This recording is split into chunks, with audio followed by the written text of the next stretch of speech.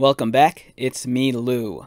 I'm here for another action figure unboxing and review, and today from McFarlane Toys, in their DC Multiverse line, we are featuring Batman, as portrayed by actor George Clooney in the film Batman and Robin. Okay, so before we take a look at this action figure, I thought it'd be fun to compare it with an actual Batman and Robin figure from the actual time period. And we have this right here. It was produced by Kenner back in 1997.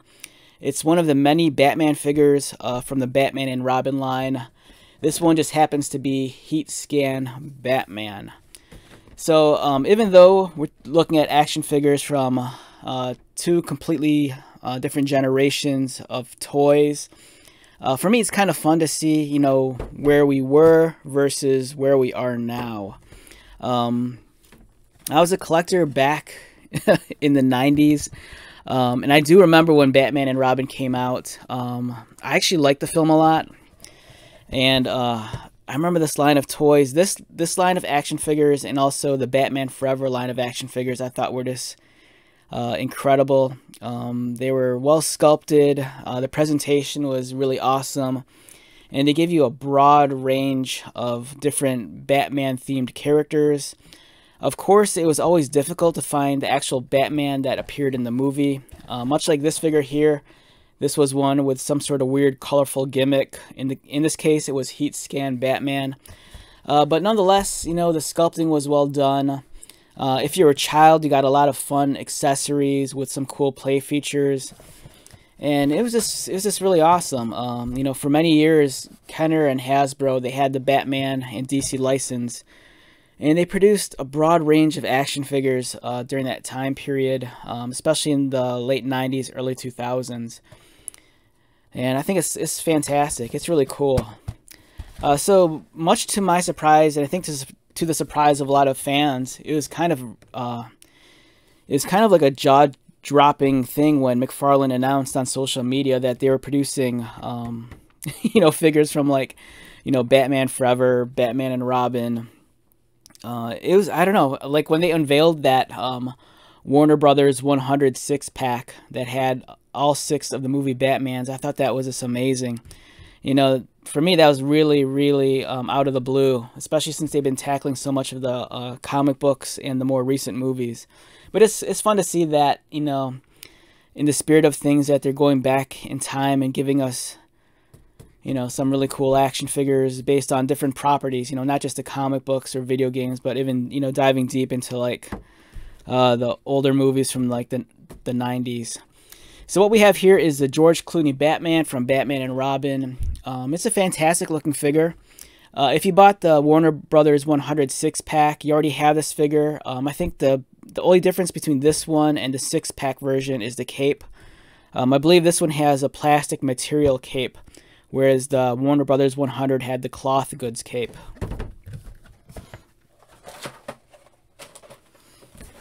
As you can see, it comes with the Build-A-Figure pieces for Mr. Freeze. And then we have Arnold here as Mr. Freeze. And then here are all the different pieces. And then the other figures in the assortment. You have Batgirl, you have the Uma Thurman Poison Ivy, the Chris O'Donnell Robin, and of course the George Clooney Batman. The one thing with this line is that every time I see this this line of action figures, it makes me really itchy to, like, go back and hunt down some of the original toys from 97 and 98 when Kenner produced action figures for the film.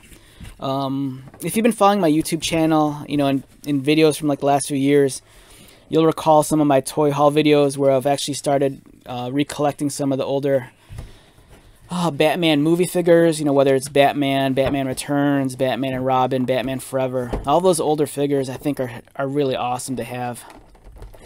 And this guy's kind of stuck. Let's see if we can get him out. There we go. And like most McFarlane figures, you get the trading card, and then you get the display base. The trading card is essentially just cropped up. It's just a cropped out picture of just George Clooney's face from the movie poster.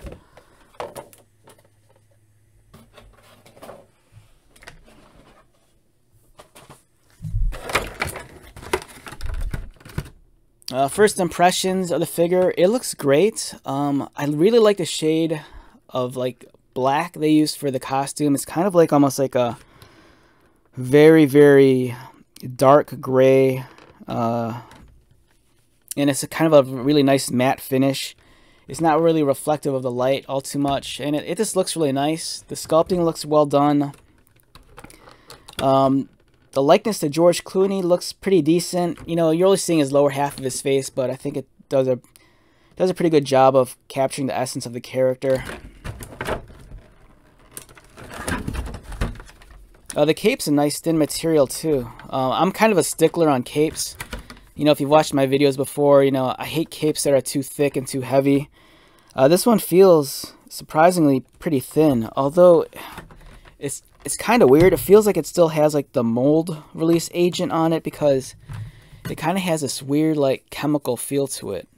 It feels like there's like a residue on my fingers after I handle it. And if you look at the cape carefully, it's kind of dirty looking, so I'm assuming the material wasn't cleaned after it was produced. So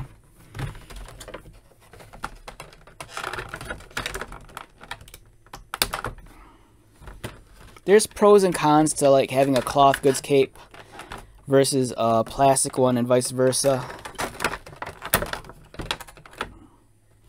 The cloth goods cape is nice because, as I've seen some people point out, if you bought the Warner Brothers 100 set, the cloth goods capes allows you to fit the figures inside of the Batmobile. Whereas you could do that with the plastic cape also, but you're going to get a much easier fit with a cloth cape than a plastic one. If you're into figure photography, I think the plastic cape looks better.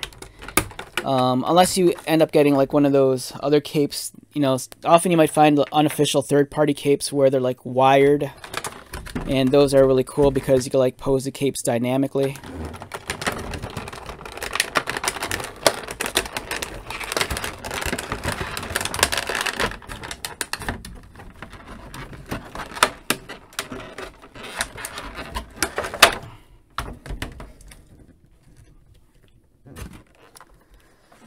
Alright, so we have the George Clooney Batman from Batman and Robin, and I gotta say, the cape, it's kind of disgusting. Like I mentioned, there's some sort of residue on here, so every time I handle it, my fingers feel like sticky and kind of like chalky, if that makes any sense. It's just really weird. I might have to like clean this off. And if you look, it's like completely filthy and dirty, so I don't know what's going on here. But the figure, it's really well done. I think the presentation's nice. But the figure, much like the cape, the figure's just kind of like covered in some sort of weird residue. And it's kind of the marring of the appearance of the figure. Also, his one horn is a little bit warped from the package. You can easily remedy that by submerging it in like hot water and then just bending it back in place once the plastic softens. The likeness of George Clooney, like I said, I think it's pretty decent. Even though you're only seeing half of his face, I think it really captures his jawline and his lips perfectly, because it, you know, kind of does look like Clooney. And of course, you have the Joel Schumacher nipples, which often draws the ire from fans. And then there's the bat butt. Again, if you look, the figure's this kind of like, it's like kind of filthy looking. I'm not sure if there's like the mold release agent or what, but the quality of the plastic doesn't look very pristine on this figure, you know. It's kind of like, I don't know, it just doesn't look well. You see all these little kind of like dimples and dents and scratches. You know, unlike some of the other McFarlane figures. For example, here's this guy here. You know, the plastic on this, it's really well done. This is like a first generation McFarlane figure. And if you notice, the plastic quality is a little bit better. It's a lot cleaner. You don't have any of that weird residue on the cape. You see, it's all kind of like chalky there, and it just feels really weird. But looking past that, again, the figure is well done. The sculpting's nice. I kind of wish they'd do a better job with the cut along the diaphragm or mid-torso. I've said this before in other videos. It looks kind of weird how they try to carve it out into to conform with the shapes of the muscles. It just doesn't look very natural. I think there's better ways they could approach that. Like this one here, it's an older figure, but it's a little bit cleaner the way it's cut up in that area. There's some discolor. I don't want to say discoloration, but there's a disconnect with the different shades of plastic. For example, the kind of rubbery diaper is kind of almost like a grayish hue versus the dark black, bluish gray of the legs and the torso. The fins are kind of warped a little. So I think it's a fantastic figure. The only thing right now that's bothering me is there's some of the quality control issue. Like the cape, this feels disgusting. It's really filthy looking. The plastic quality is kind of marred, which is a shame because I think if it was, you know, a little bit more pristine looking. You see what I mean? It's like all scuffed up and scratched on the boots. And the knees are really different shade of plastic altogether. You're not going to notice it from like if you're like 2 feet away, but upon closer inspection, you'll see that the plastic material is a completely different color. So there's some disconnect there. This is something. Oh God, I haven't seen this in a long time. The ankle joints are very unsightly. It's like a tennis ball between the foot and the ankle, which is a shame because there's some figures where they're pretty good at hiding that. And some of the first generation McFarlane figures, they kind of suffered from that problem where the ball joints, they looked exactly like ball joints, like that right there. You know, they've been doing a better job of like sculpting the wrists so they conform with the shapes of the forearm for a cleaner, more natural look. But here it's just it's kind of weird. I mean, for one, the ball joint's black versus the blue of the boots, and then it's just this really sticks out like a sore thumb. But don't let that deter you from getting this figure. You know, I doubt we'll get another Clooney figure. I mean, we might. Who knows? We might get some sort of weird repaint or something. But it's still a nice figure. You know, I got to fix that horn, scrub them down with some detergent just to get all this filth off. The articulation, his head moves as you look down, looks down as you look up. Arms rotate. He has that ball-socketed butterfly underneath. Allows for an extended range of movement. A nice, smooth moving bicep swivel. Double pinned elbows. The pins are exposed. Articulated wrists. Mid-torso cut. Does he bend forward? About there. Arches back. Pretty decent. Yeah, there's just a lot of weird unsightly things. Like there's this either a mold line or seam line running across. It's not very clean. And it doesn't want to roll back. So it does articulate at the waist also. Legs kick up. They kick outward. Nice ratcheted sound. Double pinned knees. Again, a different color of the knees versus the rest of the leg. Articulated ankles and toes. So overall, I think it's a great figure. You know, maybe my copies is kind of funky. Maybe I'll get a better one.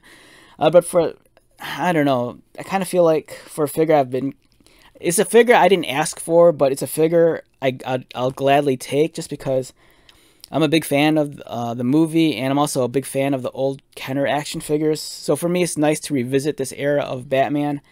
I just kind of wish the quality control was a lot better on this. Like, this bothers me. This cape is just disgusting. Every time I touch it, I feel this weird sticky residue on my fingers. It bothers me that the plastic's kind of like scuffed up and scarred around certain areas. And it's not very clean either. You see the seam lines and the mold lines running around the figure. Generally, it wouldn't bother me, but, you know, with the high quality of action figures that we've gotten from McFarlane over the last year and a half, you know, this one kind of falls a little bit short in terms of the production quality. Aesthetically, it looks like the Clooney Batman. You know, it's well sculpted, the proportions are nice, the musculature is spot on. I like that the cape's a thin material. But yeah, if it didn't have these quality control issues, I think this would be like a perfect figure. But again, like I said, don't let the issues I have with my figure deter you from getting it. You know, I still think it's well worth the purchase. I just kind of wish my copy was a little bit more pristine. This thing's kind of a mess. Alright, so with that being said, let's wrap this one up. Once again, my name is Lou. If you're new to my channel, welcome. If you are a returning viewer or subscriber, thank you so much for your continued support. I greatly appreciate it. So until the next video, be safe, take care of yourself, buy lots of toys, and most importantly, be happy. And I'll see you at the next one. Alright, later.